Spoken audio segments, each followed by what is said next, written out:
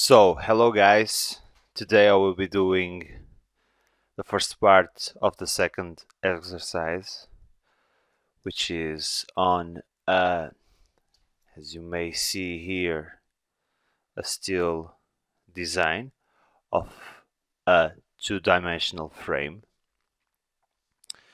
So, let's get started. First of all, we'll need to pick these options, as you may see here.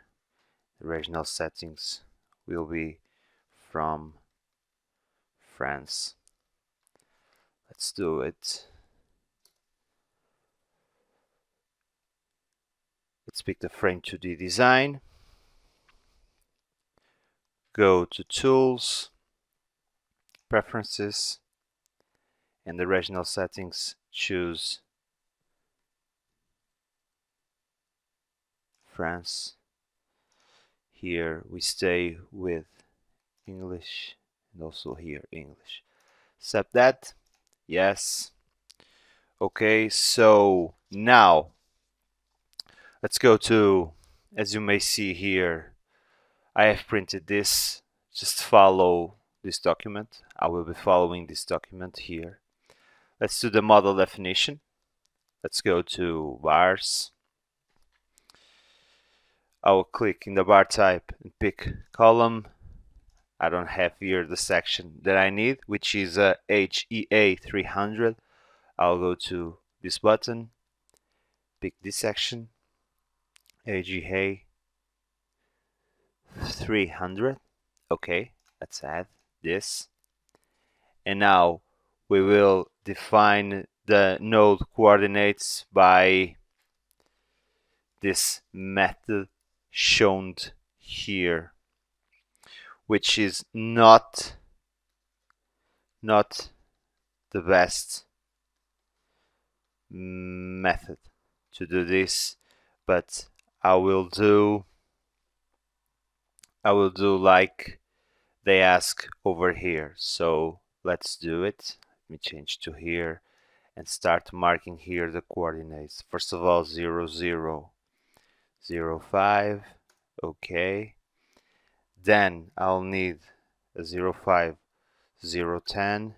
Then I'll need a 0, 10, 0, 15. Sorry, 0, 15.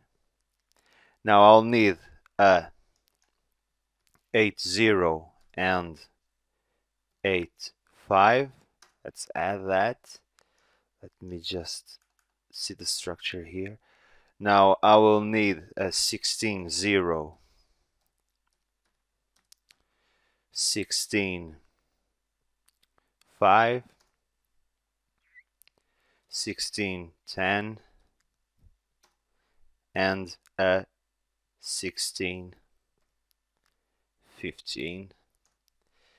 Now I'll need a 24, 0, 24, 0, and also 24, 5. Let me add that.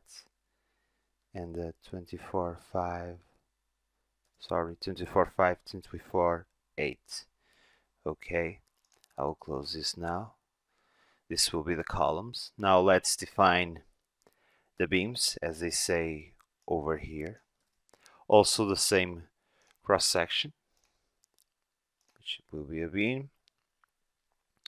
I'll have to tell the program which is the bar type, because later I will be doing still design here in robot, so I have to tell the program which is a bar type in this point. So it's a beam, it has this cross section, and the coordinates will be, let me push this just a little bit to the left, 0, 5,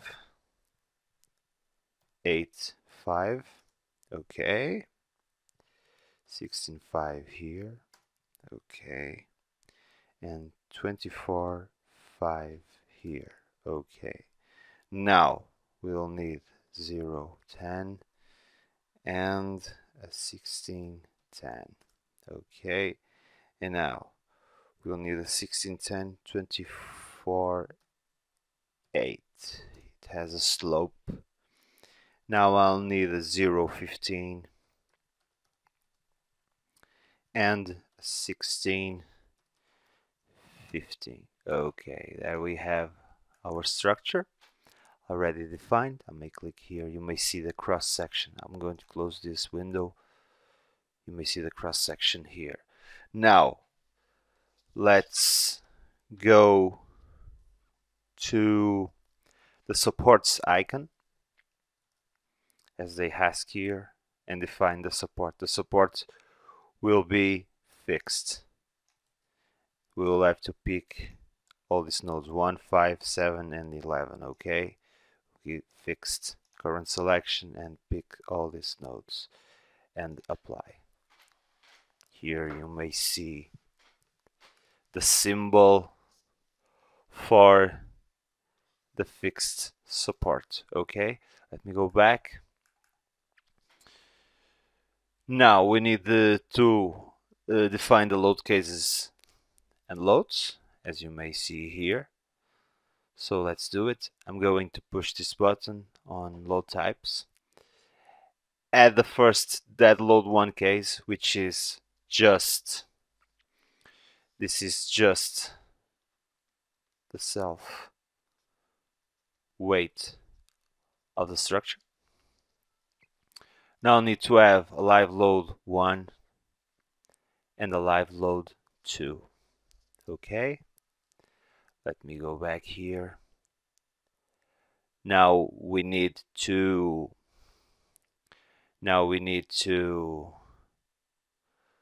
make the load depth here.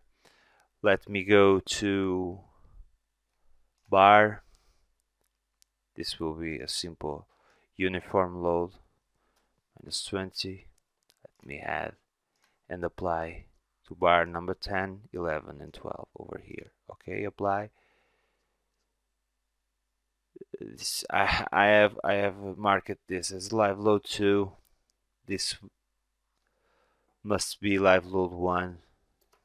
It's a mistake. I'm going to make it right later, but now let me define live load 1. Define live load 1 here. Okay, it is this case. I'm going to loads, load table. I'm just going to erase this one. I'll press the delete key. Okay, it's good. Let me close this.